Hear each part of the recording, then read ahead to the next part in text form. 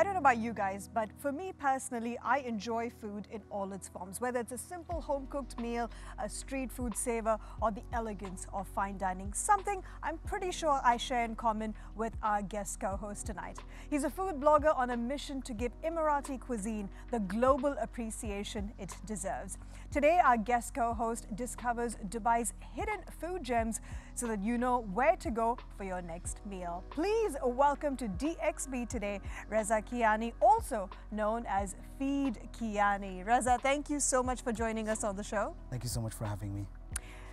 Now, when we talk about Middle Eastern cuisine, I would say cuisines like Lebanese and Turkish have gained worldwide recognition, whereas I feel like Emirati cuisine has been very much still under the radar. And I believe this is where you come in because you want to give Emirati cuisine that global spotlight, so to speak. Yeah, so basically, when I started this food blogging, I really loved I loved my home cook, like when my mom was trying to cook Emirati and Emirati dishes, and I really enjoyed every taste. And I remember every home when I was going, they have the different taste as well. So when I started this food blogging, I really thought that why world doesn't talk about the Emirati dish? Why doesn't people travel to Dubai or UAE for the Emirati cuisine?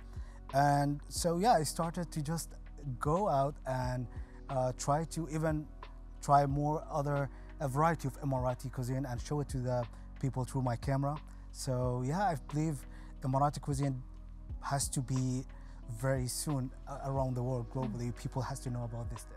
Now, Reza, I absolutely love you on camera. You're always so charismatic and you got such great energy. You always make me want to go visit a restaurant. But I'm curious, what makes you decide that you want to feature a place? Because I've seen you go from kushari to curries. What is it that really pulls you in?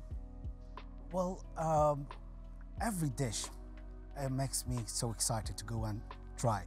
The thing is, when I was a child, my parents, so they didn't allow us to go out that much often to just explore the different cuisine and different dishes or like this. So what happened is when I started to just go out more often, I started to just be excited when any dish I'm introduced to. Like when I see like people that say like you have to try kosher, or for example any traditional Egyptian dish or any kind of this, I'm gonna be excited, so excited to try every different dish. And I will go to the restaurant, I will ask the waitress, tell me what is your best and traditional dishes from your restaurant, and I want to try that. So this has inspired me to keep going and try new dishes as much as I can.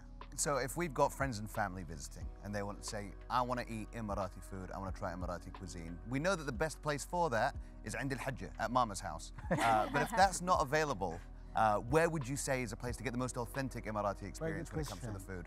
Very good question. I believe there is a couple of very good restaurants where close to home cook. One of them is Al Khaima. It's a heritage place in Al Sif. This is basically, I can tell you like 99% is like home cook. It's wonderful. They have a variety of Emirati dish, and one of them is baby shark, like with one of my favorite, which is you can just mix with a dish. And yeah, that's best restaurant I can recommend to everyone. Did you say baby shark? Baby shark. Oh wow! It makes me want to say that. I haven't tried Al Khaima. Al Fanar is our go-to, to be honest. Very funny because this restaurant behind the Al Fanar is behind Al Fanar? Yeah. Oh, the competition side by side. One of my personal favorites is Asma in Dubai Mall, and is that what it's called? Asma is really nice, and you can see that Emirati cuisine definitely has derived its inspiration from its neighboring countries for sure. Now, Reza, the weather is getting better, which we are all relieved and excited about. There's going to be lots of pop-ups and food markets and food festivals. What would you say are some of the ones we need to look out for? Well, weather, as you mentioned, weather is getting better and better, and first thing comes to your mind is barbecue. And we're always excited to just go out for barbecue. And the other thing is the best thing, which I'm so excited always, is with the food festivals in UAE, and get a lot of food festival, food trucks all over UAE, and you cannot actually finish this all food trucks in one season. So this is the best part of actually. I feel like food trucks are quite underrated in Dubai. Are they? don't have that I don't know. culture. The I last feel like- exits are yeah. really big. The one on the way to Abu Dhabi now is like a massive destination. It's so good. But also, what about the deliveries, the barbecue deliveries, the marinated ones? Are there any recommendations there? I feel like you covered Oh, something there. unfortunately, I cannot recommend any because we prepare at home and we go for barbecue. So, but Emiratis know how to do the camping and the Exactly, barbecue you know, well. yeah, You guys the have your Emiratis here, screen so we know set very up. well. It's a good life. Yeah, that's true. And actually, lots of new brands, new chefs coming. They do delivery in UAE with the best marinated kebabs and Yeah. a variety of dishes. So, yeah.